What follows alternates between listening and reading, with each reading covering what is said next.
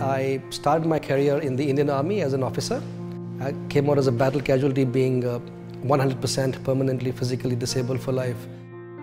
I have a restructured knee, restructured clavicle.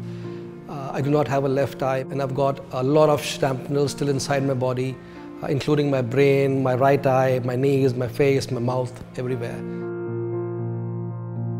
I came out of the hospital in 2004. And I've been living my life like a normal person, except that my physical fitness was like at ground zero. That is absolutely unfit, unhealthy. Because of my injury, it's very difficult for me to kind of indulge in strenuous exercise. But I think I made a decision that it's time for me to get back and get fit, which I think was the time I joined Fitness First.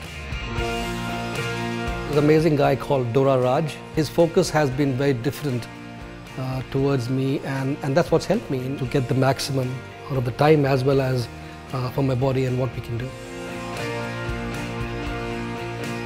You've got to look at your problems and face them head on and deal through it. If I'm able to help anybody by giving my own example, then I would say yes, it was worth it.